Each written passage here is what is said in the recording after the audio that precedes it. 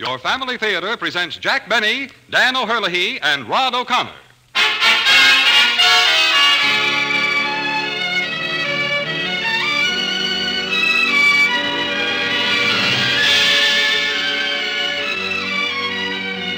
From Hollywood, the Mutual Network, in cooperation with Family Theater Incorporated, brings you The Hound of Heaven, starring Dan O'Herlihy with narration by Rod O'Connor. To introduce the drama, your host, Jack Benny.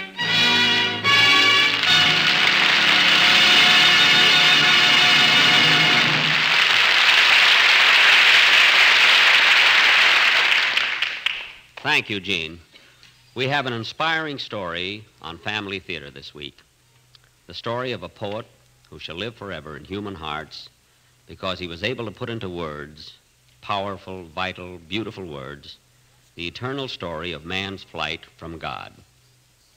Dan O'Herlihy will play the role of Francis Thompson, while Rod O'Connor will act as narrator in this drama of a poet and his poem.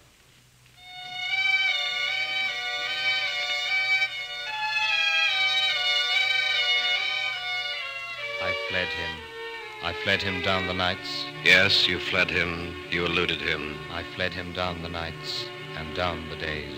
Yes, you twisted, turned, tried to escape him. But did you ever really escape him?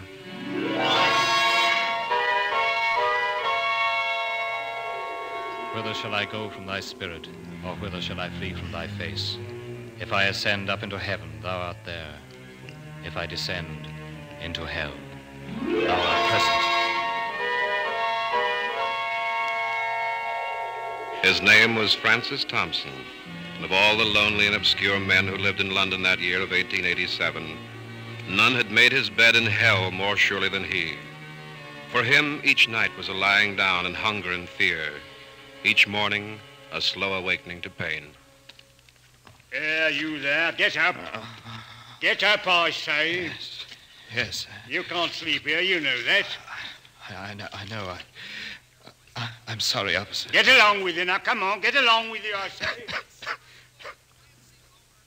For Francis Thompson, waking upon the Thames embankment, each morning was a slow return to pain. A remembrance of dreams twisted by hunger, made hideous by fear. Dreams of delirium shot through with dying stars in the river's mist that always had their ending somewhere at the broken edge of the world, with the nightstick prodding his chest, the agony of waking to another day.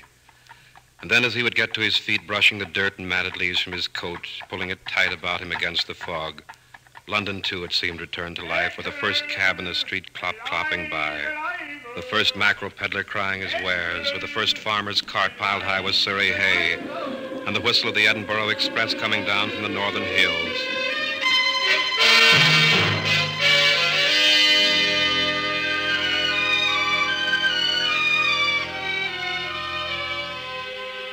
As he awoke, London awoke with him, and they faced each other at the beginning of the day, the man of bone and flesh against the city of stone, the man with a tired heart driving his broken knuckles against the stone which never yielded. Each day began as another, a halfpenny for a mug of tea, tuppence for a stale loaf of bread, a furtive search for an old rag, a wadded newspaper to line his shoes, and then the long tramp in search for work. Pardon, sir. Will there be a place for me somewhere? Sorry, no work today. Would you be needing a man to maybe... Sorry, we have all the help we need, sir.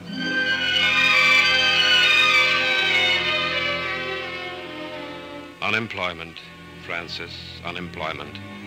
It's the scourge that can lash a man's spirit. It's a cross, a contradiction of economies that hangs heavily upon the shoulders of people like you, Francis. So you've got to keep walking, keep searching. Maybe somewhere you'll find work. You can't stop now to rest.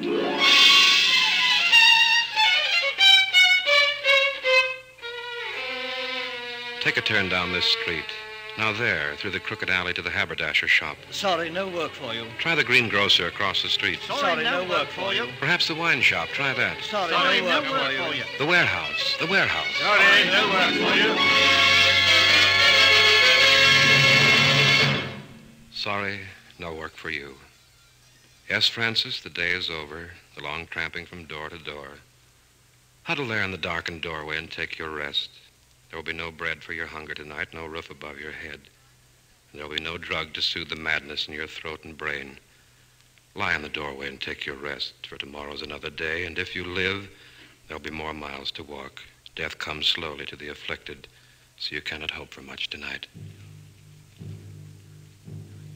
What's that? A drum, perhaps. It could be the failing beat of your heart. No, it's not that. I hear it often. It stops, then it begins again. Your imagination. No, it sounds like footsteps, as though someone were following me. Don't be silly. Try to rest. No matter where I go, I hear them. They follow me always. It's the drug, Francis, you're craving for. Try to get through this night, and perhaps tomorrow you'll find work and money, and then you can buy it. It's not the drug, or my imagination. They are footsteps, and they follow me wherever I go. I'm like a man with the hounds crying after him, a hunter thing in a swamp. And I hear these footsteps. Night and day, I hear them. There. You hear them? I hear a drum. I hear my heart beat. Wait. It's footsteps, all right. Someone's approaching the doorway.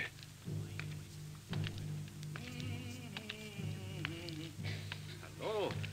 You there. Are you all right?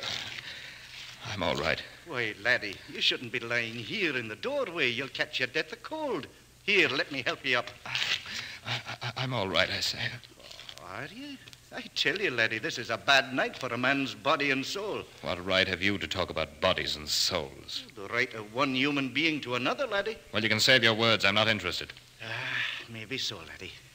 But there's a kind of lonely pride in your face that tells me you're a man fit for better things than lying in doorways. Look, my friend, you mean well, and for that I thank you, but I'm sick, I'm tired, and I'm hungry. Oh, lad, I know you're sick. I know you're alone. That's why I'd like to help you. What do you mean, help? I want you to come home with me. My name's McMasters. I'm a cobbler by trade, and I can put you to work if you want a job. Work? You'll owe me nothing, lad, nothing at all. Why should you do this for me? Why shouldn't I, lad? If the situation were reversed, it's you who'd be reaching out your hand to me. This way, it's my good fortune. Here, come along now, lad. It's a warm bed for you tonight, and a good day's work in the morning.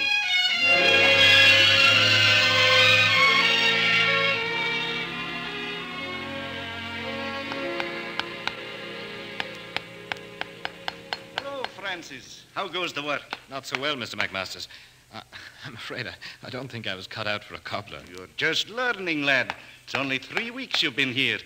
Tell me, lad, now, I don't want to pry or anything, but what's your trade or profession? I have none. If I did, I suppose you'd call it journalism. You write, then? Yes, Mr. McMasters. What do you write, Francis? Well, the usual thing, I suppose. Reviews, essays, some poetry. The sort of things that never sell. Here, lad, try some of this tobacco. It's an Irish mixture. Thanks. Light? Mm-hmm. Now, where did you go to school, Francis? You sure? It's about 4 miles from Durham. You were studying... I wanted to enter the priesthood. I failed. I'm sorry. It's strange when you come to think of it. I'm 28, you know. You'd think that in 28 years a man would be able to win one victory. You'd think that. But it isn't true. After I was rejected for the priesthood, my father sent me to Manchester to study medicine. 6 years. Examinations every 2 years. I failed all of them. Defeat for me was like a web. I seemed to be caught in it, woven into its pattern. After a while, I became afraid to try anything at all for fear I'd fail at it. That's why I came to London. To break the pattern? No, to lose myself. To crawl into the darkest corner of the city and hide. Oh, laddie. And how long have you? 2 years come November. 2 years? On the streets, in doorways, the way I found you? No, not always. I was a bootblack for a time. I worked for a bookseller. I held horses, sold matches. I never kept any job long. I spent most of my time in the library, reading, writing, things that wouldn't sell. Only I had to write them. Laddie, how could you do it? How could you live? You're not a fighter. You weren't made to walk the streets and fight the city the way you've had to. No, it's a poet and a lover you are, Francis. And I wonder, how could you live? How? I don't know. Maybe it was because I prayed. I'd say that, only sometimes there was even no belief in my prayers. And I felt as if I were not being heard. You see, living the way I did in hunger, a disordered nervous condition, loneliness. You can't think clearly sometimes. You doubt your own mind's power to think. And then you can't pray right. Only I went on praying, and I'm still alive, that's all I know. And God willing, you'll stay alive, Francis. For you've a roof over your head now, and a job, and maybe time to write. Maybe time to write something great and good.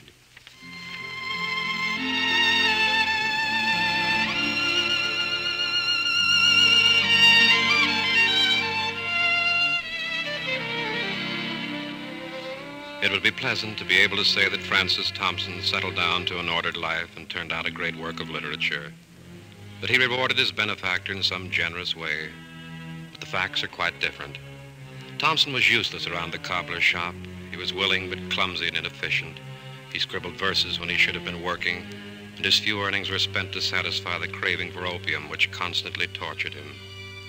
He spent 3 months with McMasters, and then one day he disappeared. McMasters waited for him to return that night.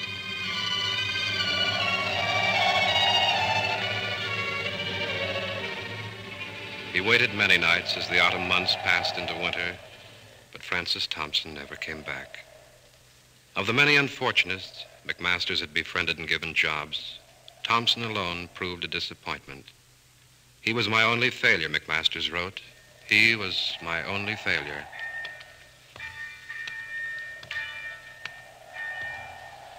Here, you. Where do you think you're going? What? Now, stay away from that church. There's other places for tramps. I wasn't going... You're drunk, dirty. Going to crawl into the church where it's warm, eh? Thought no one would see you. Go on, get on your way. The church? Yes. Get along, I say. Yes, that's where I can go. Here, you come along with me. I'll take you to a place where... Here, you come back. Come back, come on.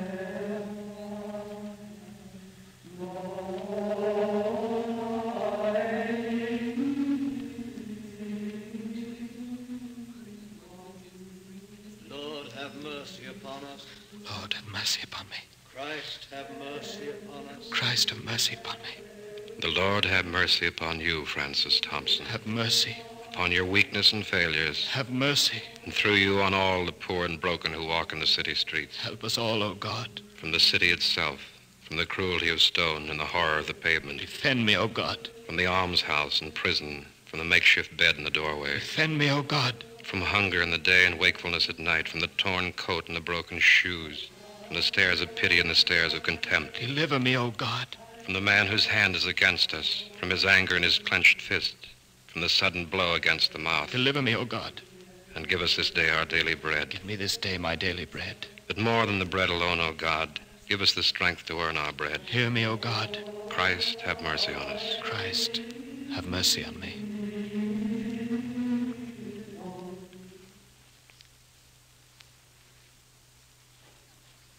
Time to go, Francis. The church is empty. The sexton is putting out the candles one by one. I cannot go. If I leave, I'll forget how to pray. You must. Where? Somewhere. The doorway, perhaps. There's that grain warehouse in Cock Lane if you could force a window. No. The rats. There's always the embankment. It's snowing. Then what? I don't know. Perhaps this is the end of all my running. Death. Death comes slowly to the afflicted. But not to me.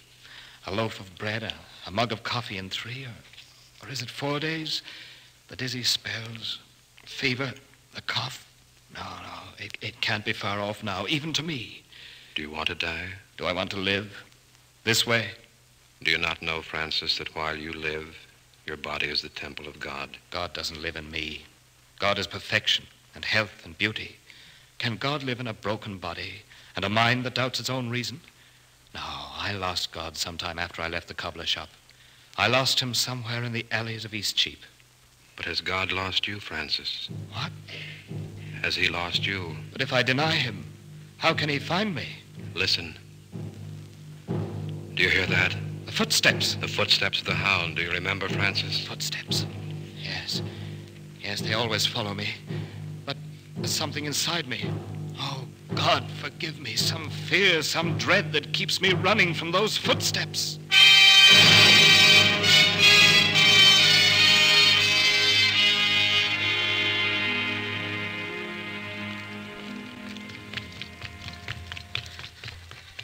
Hello. What's wrong? Why are you running? It's nothing. Oh, he's fainted. Please, someone help me. Help me, please.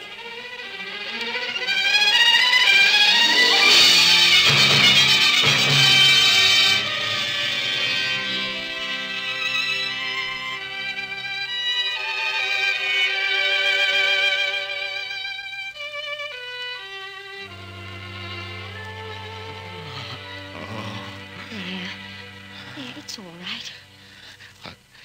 What happened? Oh, you've been quite sick. Sick? Don't you remember? How long have I been? 3 days. Don't you remember? You were running along the street. Oh, yes. Yes, I remember now. And you were the girl that... I brought you here to this boarding house. But I why? tried to find out who you were, what your name was. But there was nothing in your pockets to identify you, except this book. It had Francis Thompson written inside. Yes? I didn't know where you lived. If I had It doesn't matter. I have no home. I've been sleeping outside on the embankment. Anywhere I... Not... I'm afraid not I've you. put you to a lot of trouble. I think I'd better go. But you can't. You're sick. The doctor said you must rest and eat. He said you were dying from starvation. You called a doctor? I had to. But that cost money. I've nothing to pay. Don't say it. What's your name? Anne. Who are you? I mean, what sort of work do you do? Oh, nothing very much. Nothing important. I didn't mean to pry. I just wondered. Anne, Yes? maybe you haven't done anything important, as you say. I don't know who you are, what you are. But I've been wandering across a plain of fever and delirium. 3 days, you tell me? Dreams came up like clouds over those 3 days. But in the end, it seemed that I heard footsteps behind me. They were after me, and I ran and ran. And far on the edge of a plain, I saw a cross standing. And I thought, if I can reach that cross, I'll be safe. So I ran toward it, only when I got there, it wasn't a cross. It was you. Do you understand? You mean that you don't care what I am? No. I only wonder what I can ever do for you in return.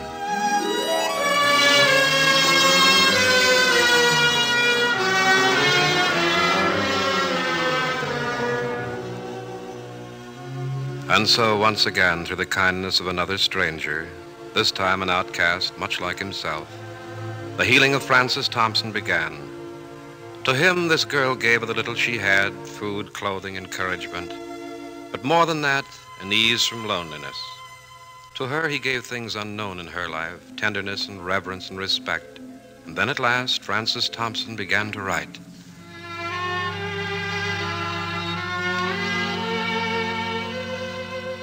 The Passion of Mary, a poem. Paganism, old and new, an essay. 2 things finished, actually finished. It's hard to believe that I had the power, the sheer mental power to work them through.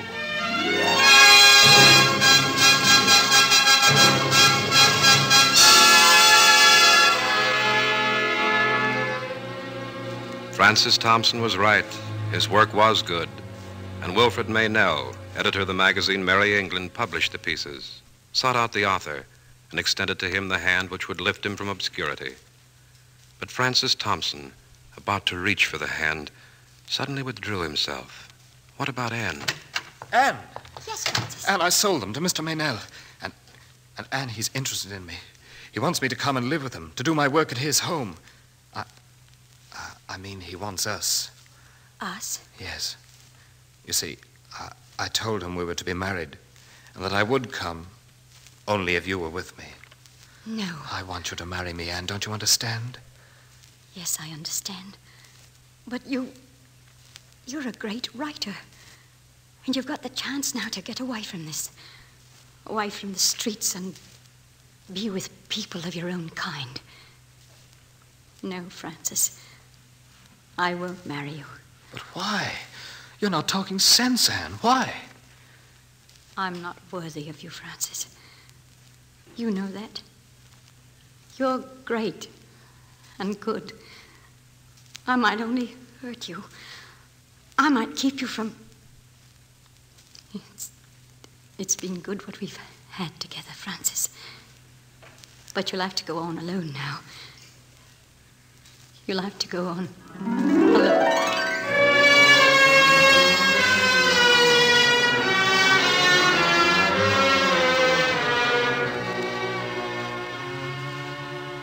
And so the girl who had lifted him from the streets vanished from his life. All that day he searched for her, all the next and the next, but she disappeared. He turned away from the extended hand of Maynell in his search for her. And days passed into weeks, weeks into a month, then 2 months as he tramped the mighty labyrinths of London, but he never found her. Among the millions of faces he looked into, none was hers. And then at last, one day, sitting on a bench in Covent Garden, barren from the grief that had drained him, he heard the familiar sound of footsteps. Francis? Yes. She's gone. You'll never find her again. I know. And now there's nothing left. Nothing but the footsteps. Do you hear them? I hear them. Think back, Francis. Isn't it strange how each time you've cried, each time the horror of life has risen up to crush you, you heard the footsteps? Yes. Each time I've lost the sense of God, I've heard them. Only in those times? I would begin to hear them faintly when my faith grew weaker and my prayers.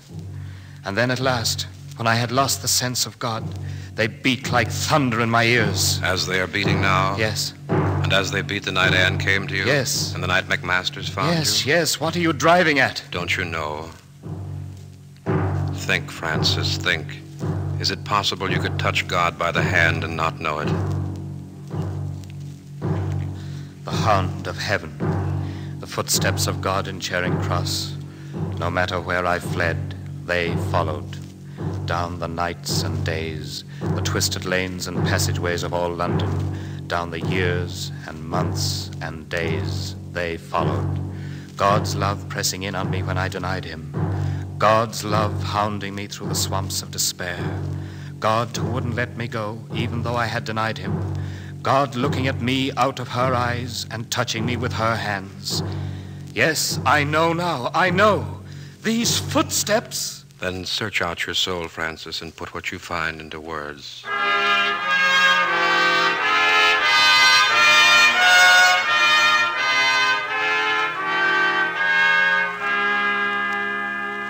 All the hunger and pain and loneliness of these tortured years. Write it, Francis. I fled him down the nights and down the days. I fled him down the arches of the years. I fled him down the labyrinthine ways of my own mind, and in the midst of tears I hid from him. Write it for all to read, Francis, for the poor, the beaten, the hungry, the tempted, the weak, for those like you all over the world. I hid from him, from those strong feet that followed after, but with unhurrying chase and unperturbed pace, deliberate speed, majestic instancy. They beat, and a voice beat, more instant than the feet. All things betray thee who betrayest me. Put into words the streets and the sleepless nights, the cold sweats and the agony of thought. Put Anne into them, for you will never find her again. And McMasters, and put the losing of God into words, the awful loneliness. For though I knew his love who followed, yet I was sore adread, lest having him I might have naught beside. And Francis put into words the joy that came when God had found you once again. And past those noised feet a voice comes yet more fleet. Ah, fondest, blindest, weakest, I am he whom thou seekest. Yes, put all this into words, Francis, that others may draw courage from them and find their way to peace. For it is you, Francis Thompson, who went down to make a bed in hell, but found God's love and mercy following you even there.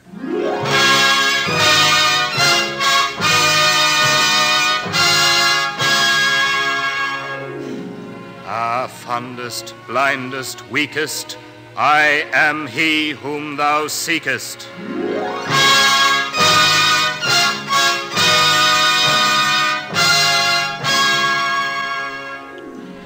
And so Francis Thompson, who today ranks among the great poets, went on to build a new life for himself, aided by the kindness of the Meynell family. Went on to complete The Hound of Heaven and give the world one of the most inspiring poems of all literature, the story of God's love and mercy.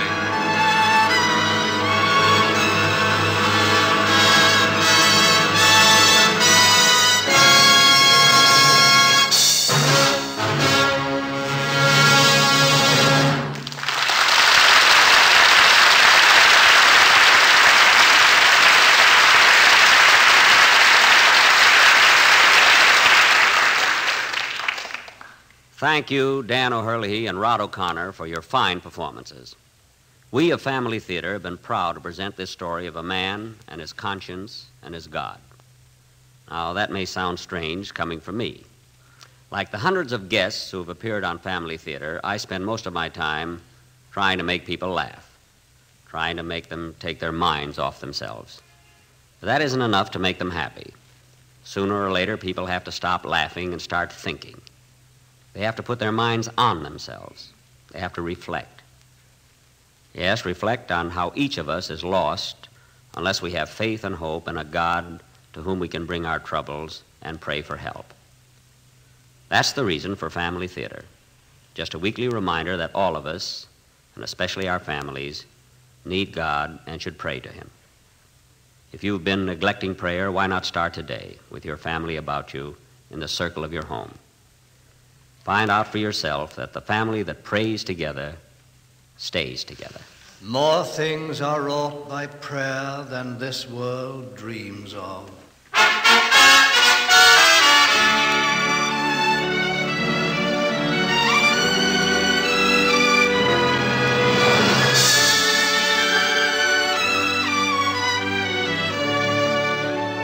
Family Theater has brought you Dan O'Hurley and Rod O'Connor in The Hound of Heaven with Jack Benny as your host. Our play was written by Frederick Lipp with music by Harry Zimmerman and was directed for Family Theater by Jaime Del Valle. Other members of our cast were Jay Novello, Eric Snowden, Ben Wright, Tudor Owen, and Jeanette Nolan. This series of Family Theater broadcasts is made possible by the thousands of you who have felt the need for this type of program and by the Mutual Network, which has responded to this need. This is Gene Baker inviting you to be with us next week at the same time when Branch Rickey will introduce Eddie Bracken and Kathy O'Donnell in The Scout. Join us, won't you?